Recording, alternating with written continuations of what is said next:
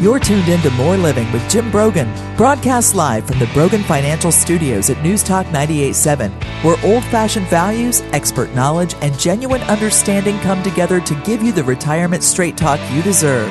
Jim's a former National Advisor of the Year recipient and a financial educator, and he's here today to talk about how you can live out the best years of your life. Jim and the Brogan Financial team have been helping retirees and pre-retirees across the Southeast for over 20 years in their pursuit of financial independence. You can reach them during the week at 865-862-6800. So sit back, relax, and get ready to learn, because More Living with Jim Brogan starts now. Welcome to More Living with Jim Brogan, where it's all about living the best years of your life your way. This is News Talk 98.7 WOKI. When you think back to the beginning of your working life, what did you picture your retirement would be like? You know, how did you think it would get funded? At the beginning of your career, your vision for your retirement financial strategy probably consisted of a healthy Social Security check and a pension plan that made up whatever your Social Security didn't cover. That sounds pretty simple, right? Both Social Security and pensions are forms of guaranteed benefit plans, meaning it's not as much your responsibility to be your own investment planner. But the year is 2023 now, and your retirement plan will look much different than the simple pension and Social Security duo. You may consider part-time work through retirement. You are more liable for your retirement investment performance. And there are complicated factors you're responsible for when it comes to your investment choices. In today's show, we're going to talk about the many reasons to consider doing some work in retirement. I'll also talk about the question many of you may have: will we see a recession in 2023? We'll talk about target date funds in retirement accounts, especially in 401ks and 403bs, and the details of ETFs, exchange-traded funds, that you may need to know. So last week in my Dollars and Cents segment, I talked about many of the benefits of working even part-time in retirement for a few years. And the traditional retirement, the one where you work for some time and then you stop and do nothing, is really transforming. And while you may not want to be forced to continue to work more years than you want, there are scenarios where you actually may want to work in your retirement. There are two big reasons. Of course, financial security is a key reason many people choose to work during their retirement years. You know, I'm online here, and I'm at an investment website, and I'm reading the headlines. And two of the top 8 or 10 headlines, one says, "Retirees remain anxious despite a decline in inflation." And it showed that a majority of older consumers remain skeptical that the 8.7% Social Security cost of living adjustment this year will keep pace with rising costs. And then the next article, "Future generations better not follow boomers down the retirement, quote, road to nowhere," end quote.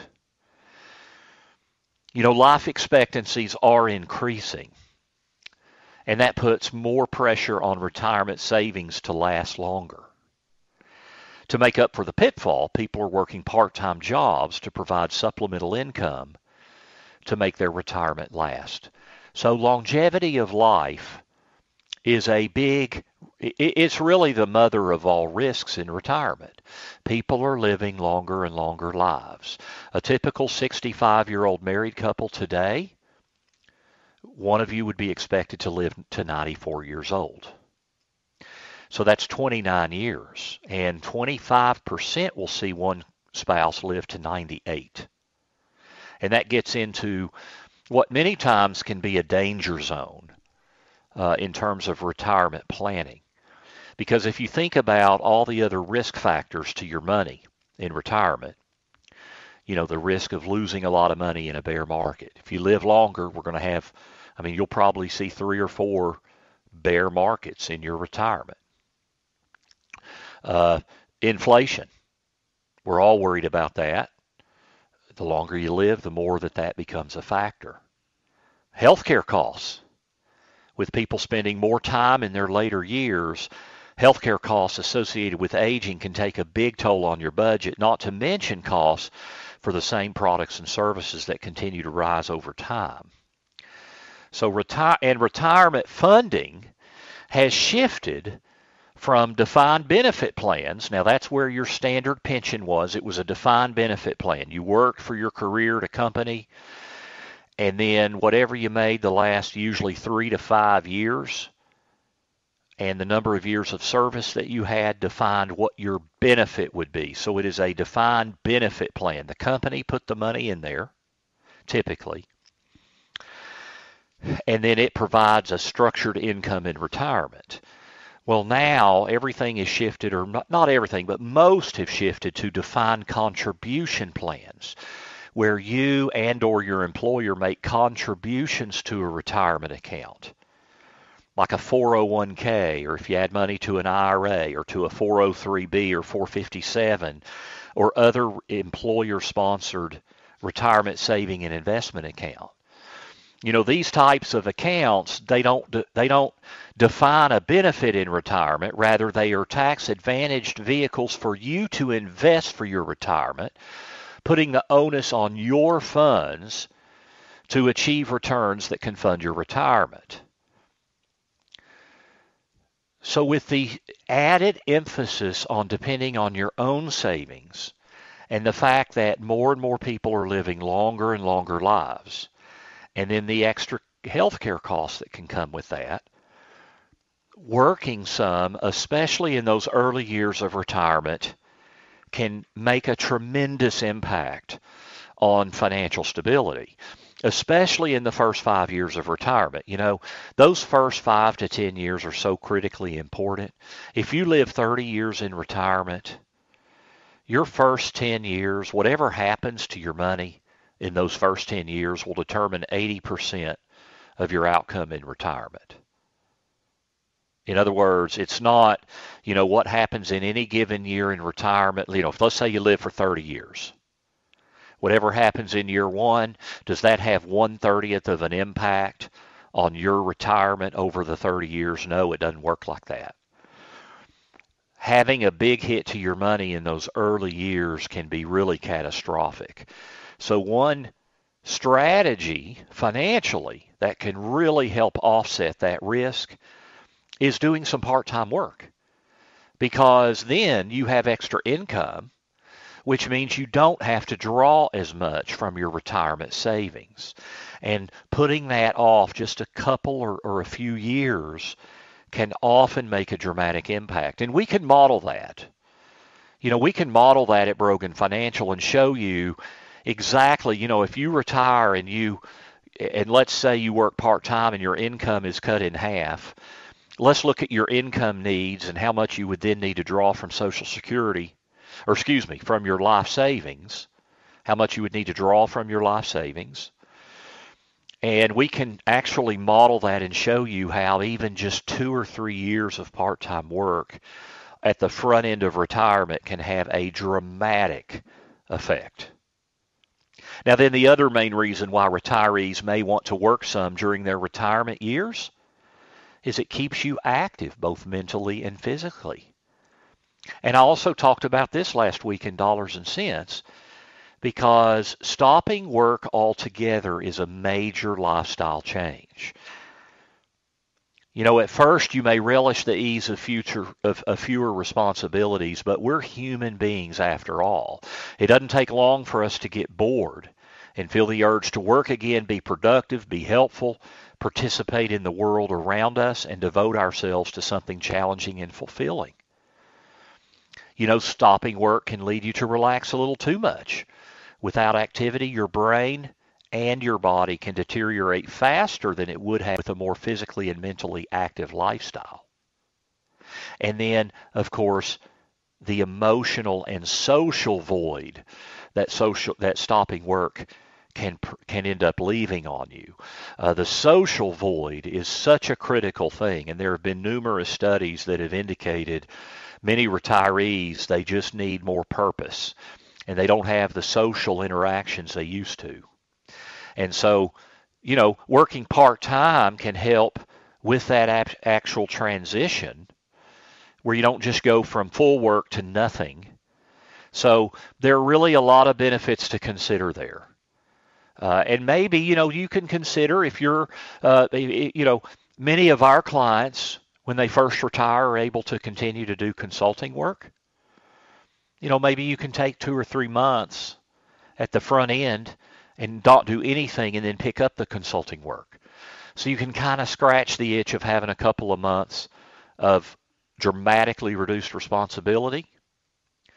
But, if you've had an active career, I have a feeling after a couple of months, many retirees report that they're feeling, where do I get my purpose, my social interactions, and all those things. So going to part-time work can really help with that. And then, of course, as I said, it makes potentially a tremendous impact on the financial plan. And like I say, we can model that and actually show you exactly how dramatic an effect that can have. Now, we talk about all of the major financial planning issues that you really need to address in retirement. Now, when I say all of them, what I really mean is there are 7 major things that I think people need to address. And I will be at Pellissippi State Community College through their adult education program and outreach out at Hardin Valley. I'll be there. I'm teaching the class how to thrive financially in retirement.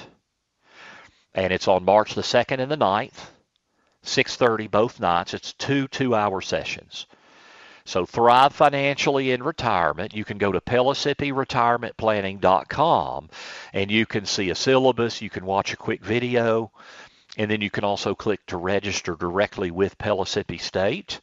I'd love to see you there, and you can go there and see those 7 key areas that we talk about. So again, PellissippiRetirementPlanning.com. You can also call Pellissippi State's Adult Education directly at 539-7167. That's 539-7167. When we come back, will we see a recession? What is a recession? What causes a recession? And how might it impact the market and your investments? So stay with us. This is More Living with Jim Brogan here on News Talk 98.7 WOKI.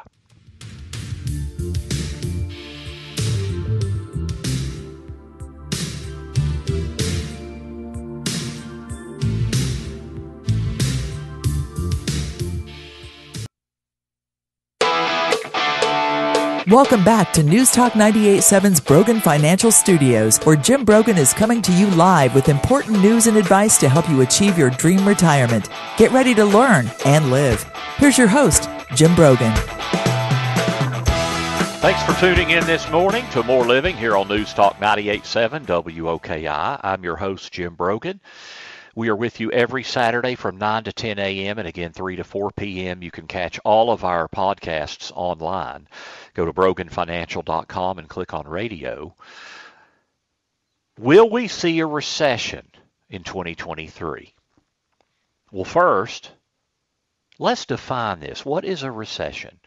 The classic definition that we've always heard is 2 successive quarters of negative GDP growth. And that's a definition that's used in many societies around the world. In the United States, that is not technically how we determine recession. We have a nonpartisan independent group called the National Bureau of Economic Research, and they look at a variety of different factors in addition to GDP growth. When you have a $28-30 trillion economy, or that's not quite that high, over a $20 trillion economy, can you boil all that down to one number like GDP? As an example, in the first 6 months of last year, we had 2 successive quarters of negative GDP growth, and there was a lot of debate. Are we in recession? The National Bureau of Economic Research says no. I will argue that the first 6 months last year, the economy was stronger than what it appeared to be looking back with the negative GDP growth. And some of that was affected by the negative GDP growth was affected by our trade deficits, which doesn't necessarily, see, when we have a higher trade deficit, GDP growth is lower. And that doesn't necessarily mean the economy is a problem. We had positive manufacturing, we had low unemployment, we had a lot of good things. Now then, I would also argue that the positive GDP growth that we saw in the second 6 months, maybe the economy under the surface is not as strong as it appeared to be. How much was inflation masking a little bit what was going on in terms of things like corporate profitability? We are seeing some downward expectations with corporate profitability, which is kind of an expectation in the market that we may see recession. But the National Bureau of Economic Research looks at a variety of different factors to determine whether we're in recession. Now, what can cause a recession? Ultimately, a recession is a decline in economic output and activity. Typically, if we see unemployment go up over 0.5%, we're probably going to be in recession. Unemployment has dropped. It's now 3.4%. It was surprising when that happened in January. So unemployment has remained very low. I believe recessions are typically caused primarily by the Federal Reserve and the government missteps. The Federal Reserve policy and federal government's reaction to economic chaos tends to be a swinging pendulum that goes back and forth in way too severe of a motion. The pendulum goes too far to one side, and then it comes back and goes too far to the other side. Well, we had such easy money policy for the 10 years leading up to 2020. Interest rates were kept artificially low. We had massive amounts of money that was being printed and put into circulation by the Federal Reserve. And then the pandemic hit, and while everything shut down, and we certainly had decreased economic activity, we had massive government stimulus out of Washington, D.C. So we had just an incredible amount of cash being thrown at things over the last 10 or 11 years leading up to this year and to last year. And so then we had an inflationary problem, and we still do, and the Federal Reserve is aggressively tightening interest rates.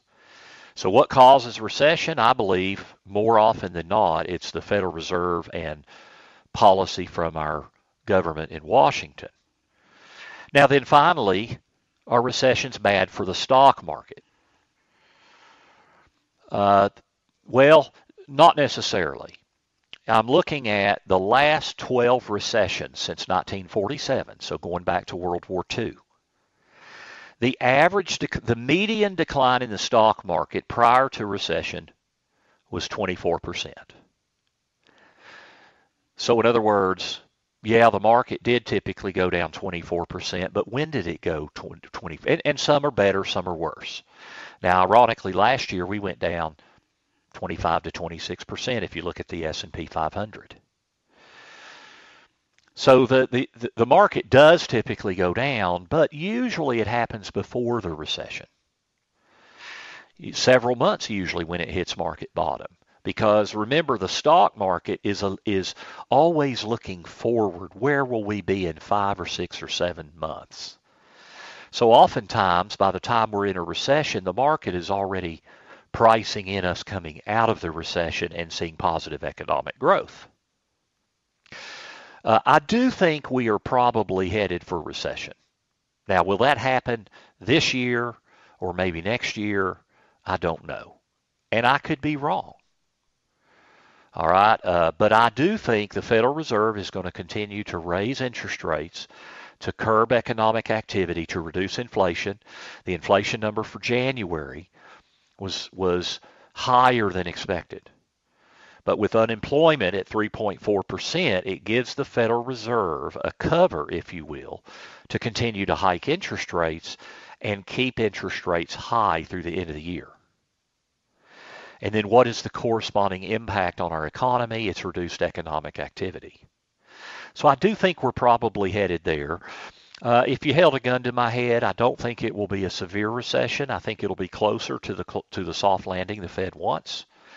However, I do think, as I just mentioned, with the pendulum swinging with the Federal Reserve, they'll probably go too far, either hike rates too high or keep them high too long, which would trigger some kind of recession. So I think it's likely, but because stocks don't just move up and down based on economic activity, because it's always looking forward of where will our economy be in 6 or 7 months, that doesn't mean we should try to time getting out of the market. So what are some tips for how to navigate this challenging economic environment? Well, one is consistent behavior breeds winners. When we have choppy stock markets, we had very choppy market last year. Now, for the year, the S&P 500 was down 18.2%. That is not an historically bad bear market. As a matter of fact, with a decline of 25 to 26% mid-year, that wasn't even an average bear market. What was unusual was the amount of volatility, meaning how much was the S&P 500 moving up and down day to day. Some of those movements were up, but some of them were down. And when we have a lot of volatility, when we see sharp downward movements, we also typically see sharp upward movements. And it would be potentially a big problem to miss out on those sharp upward movements. You know, we like upside volatility. We just don't like downside volatility. And I see potential for more volatility this first 6 months as we deal with inflation and decreased corporate earnings estimates, and we've got this debt ceiling problem we're trying to solve that will come to a head either in June or early July, more than likely. So I see instability based on uncertainty. Trying to time that could be a devil's folly, so to speak. So, I've got a chart here. The last 20 years through the end of last year, if you were fully invested in the S&P 500, you made 9.4% per year. If you had not been invested on the 20 best days over that 20 years, you'd have made 7.18% per year. So we don't want to try to time the market. What we do want to do is secure income from more stable holdings. See, we don't want to sell market investments when they're sharply down in order to generate income. We want to leave them alone to go through ups and downs. So the first step is to not have to live on your volatile investments in the short term. Give them some time to go through what is inevitable ups and downs.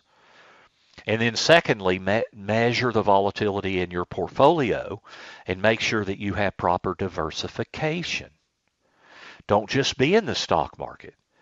Diversification means you have a lot of different investments that if one thing zigs, another thing zags.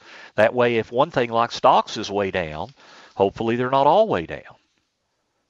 I've got a chart here of the different investment asset classes in 2022. And many have said, well, diversification doesn't work because almost every asset class was down. Now, I am looking at this, and commodities were up 15%. So having a holding in commodities really helped buffer the loss in the portfolio, but then several of these other asset classes, like large cap value stocks, bank loans, short-term treasuries, commodities, gold and silver. Now, commodities as a general class were up 15%, but precious metals were flat. But we had several that were down less than double digits in a world where stocks were down, S&P 500 over 18%, and U.S. bonds were down 13%.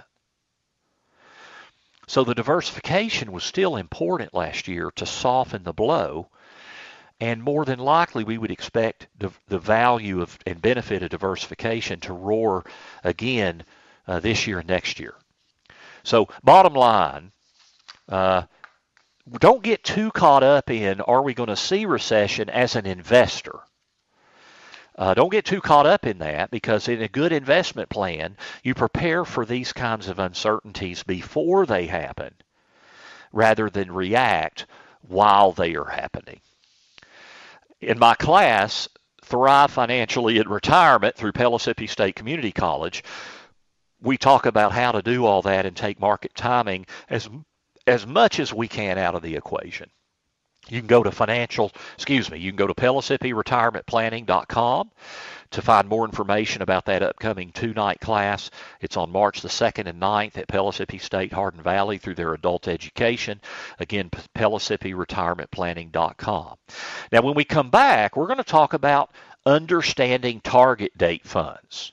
We'll talk about the good and the bad. They're so prevalent in things like 401ks and 403bs, so we'll break it down some for you. Stay tuned. This is More Living with Jim Brogan on News Talk 98.7 WOKI.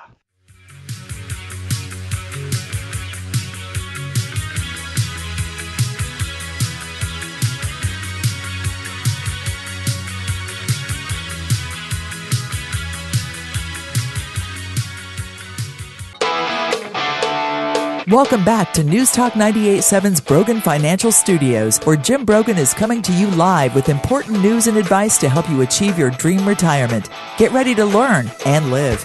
Here's your host, Jim Brogan.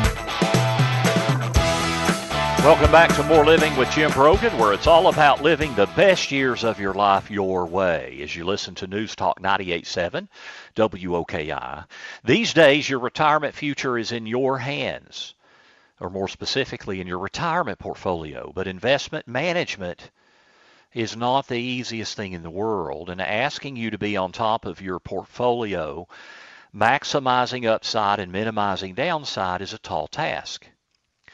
Now, the main place that we typically accumulate wealth is in our retirement accounts, 401k, 403bs, 457s. And target date funds are very, very popular. They do have the potential to ease the burden on you in managing your investment strategy. They also have potential negatives. So what are target funds and what are they for? Target date funds are structured to maximize investor returns by a specific date, usually retirement. So in other words, if you have a 2025 target date fund, the fund is investing in a diversified mix, usually of other funds. So it is a fund that buys other funds, a fund of funds, if you will. And it is managing that, assuming that you are going to retire in 2025. Now, if you're going to retire in 2040, a 2040 fund would assume retirement in 2040. So which one of those would be more aggressive?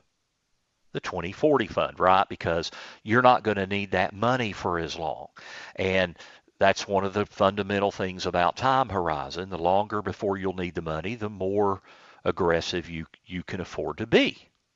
Doesn't necessarily mean you should be that, but you typically can afford to be more aggressive. So generally, the funds are built for more growth in the earlier years by focusing on riskier growth stocks, and then they aim to retain those gains by weighting towards safer, more conservative choices, typically bonds, as the target date approaches. They're also used by people working towards a future big expense, such as a child's college tuition.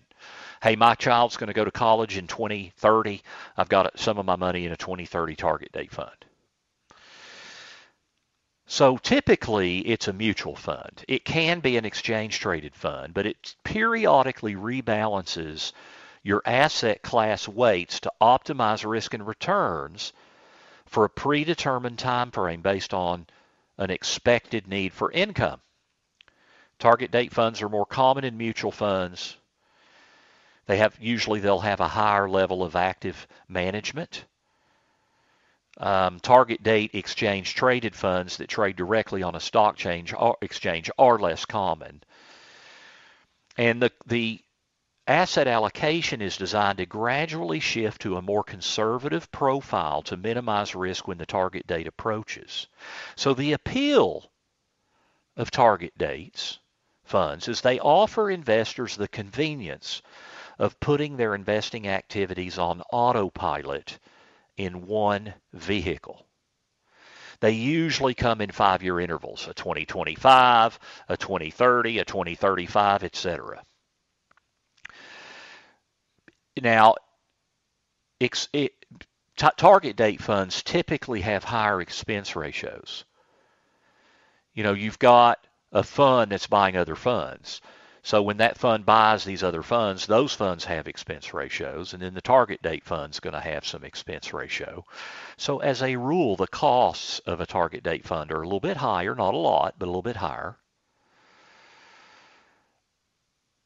So it is kind of an ultimate set it and forget it type of a vehicle. So one benefit of target date funds is you just don't have to worry about staying on top as much of the changes in the market and asset allocation and the changes in your own risk profile. It's going to work for you. Most people that I see that come into my office have put their money in a mixture of mutual funds inside their 401k and hadn't really touched it for the last 7 or 8 years. But the problem with that is now they're a lot closer to retirement than they were, and they're just as aggressive as they were 8 years ago. And that may not make sense. So a target date fund provides kind of an autopilot mentality. Now the negative is number one, potentially higher costs. Income is certainly not guaranteed. They can sometimes be insufficient as an inflation head. And there's little room for changing your goals and needs. What if you have to retire substantially earlier than the target date due to some layoff, or what if you decide to work a good bit longer? There's no guarantee that the fund's earnings will keep up with inflation. And with all investments, these funds are subject to risk and underperformance.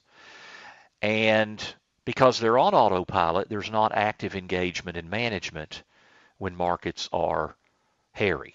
Now, some would say, well, that's a good thing because the asset allocation is the most important thing.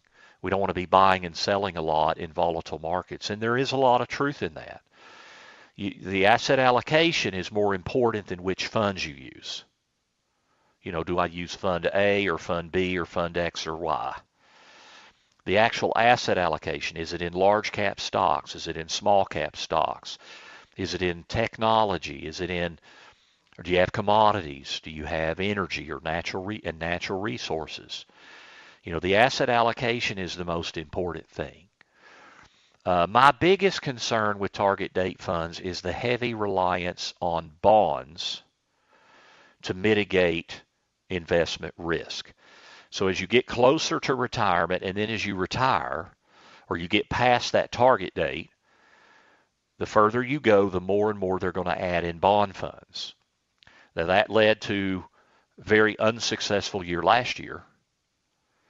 But I think the heavy reliance on bond funds as a diversification tool, bonds do provide some diversification to stocks, but there are a lot of other things that also provide diversification to stocks. In other words, you have a whole bunch of stuff in your portfolio that doesn't just move up and down together. So if one thing zigs, another thing zags. Well, the traditional mix is stocks and bonds, and that's typically what we see with target date funds. But what about things like I mentioned last year, the number one asset class was commodities. What about commodities? What about natural resources? What about non-traditional bonds? Those are bonds that have adjustable interest rates. So in other words, it's kind of like the difference in a fixed mortgage and a variable rate mortgage, an adjustable rate mortgage. If you have a 3% fixed rate mortgage, rates went way up last year, you're still only paying 3%. That's good for you. It's bad for the bank. The bank is losing money on that mortgage. If you have an adjustable rate mortgage, you're now having to pay more on that mortgage, so it's worse for you, but it's better for the bank. Well, non-traditional bonds are bonds that have adjustable rates, so they can go up in a rising interest rate environment. So those kinds of bonds did a good bit better, typically, than traditional bonds last year. So they're just, and what about real estate? Real estate is an important investment asset class in a portfolio. And are there challenges in real estate right now? Yes. but they can still be a very effective asset class. So it's just hard to get that kind of diversification in a target date fund.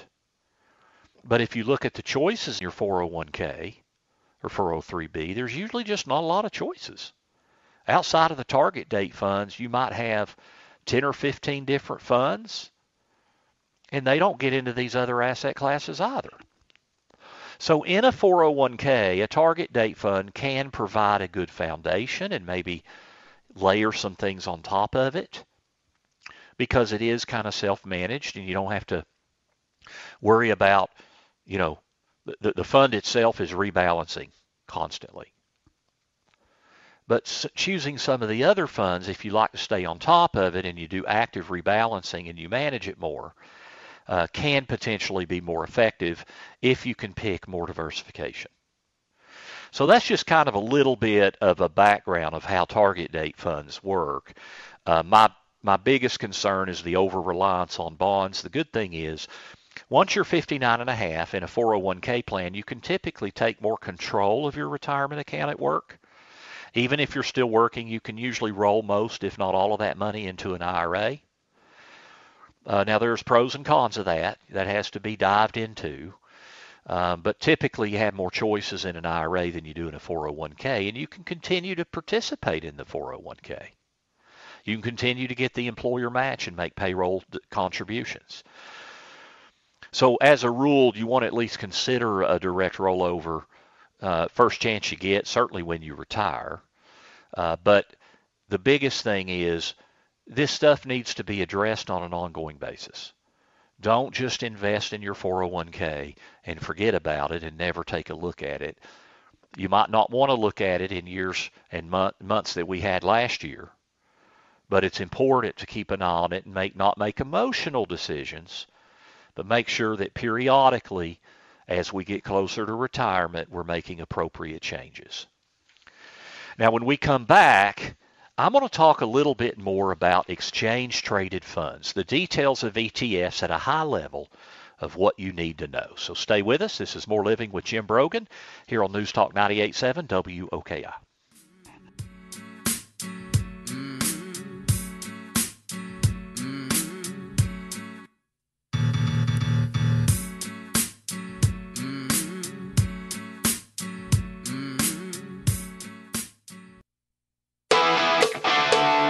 Welcome back to News Talk 98.7's Brogan Financial Studios, where Jim Brogan is coming to you live with important news and advice to help you achieve your dream retirement. Get ready to learn and live. Here's your host, Jim Brogan. This is More Living here on News Talk 98.7 WOKI. I'm Jim Brogan.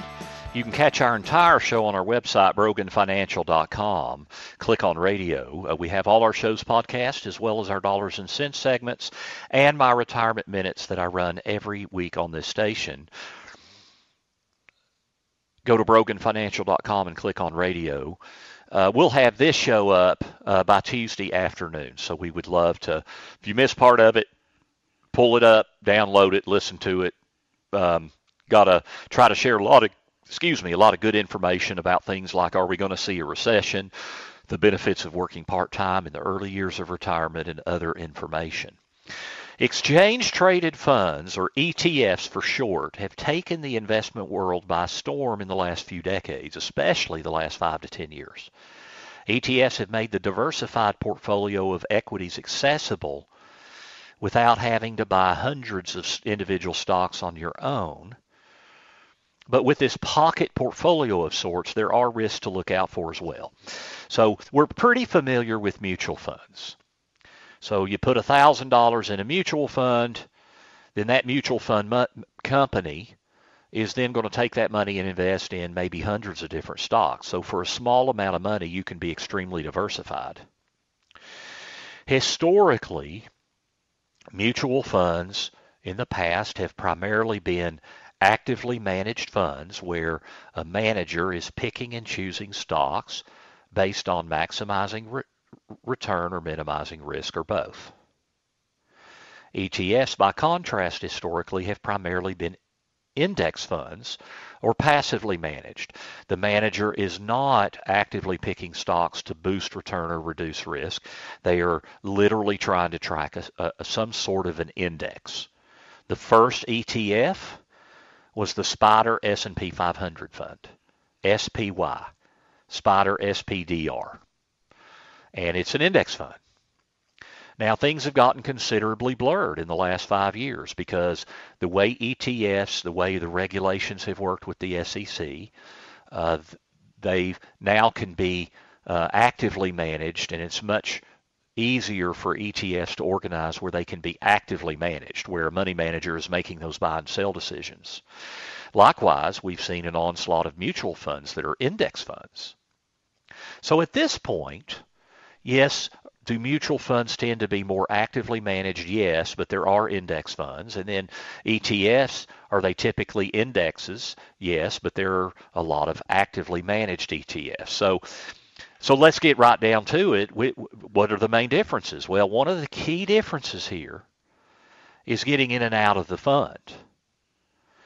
You know, when a mutual fund, when you sell a typical mutual fund, or buy a typical mutual fund, you're not actually buying or selling until the end of the day. It's based on the closing price.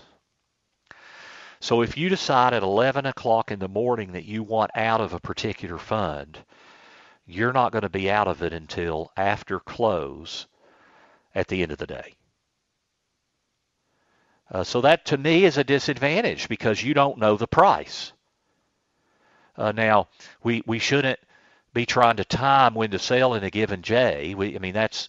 That's very difficult to do, but the bottom line is typically when you buy or sell something, you want to know the price. So that is a disadvantage of mutual funds. An ETF, by contrast, is sold through the day like a stock. So it is, if you want to get out of a stock at 11 o'clock, you can get out of the stock. If you want to get out of the ETF, you can get out of the ETF because it trades like a stock. And you know the price.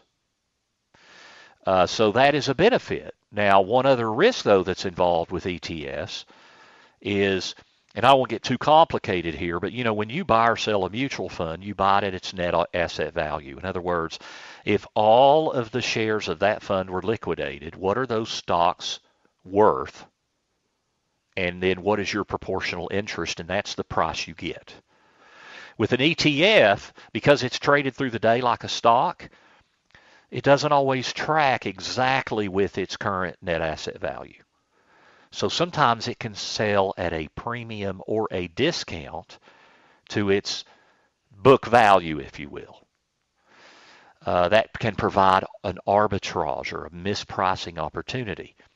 Now, over time, the way ETFs are handled, they're able to dramatically reduce that tracking error, so it's not a huge issue, but it is one you should be aware of.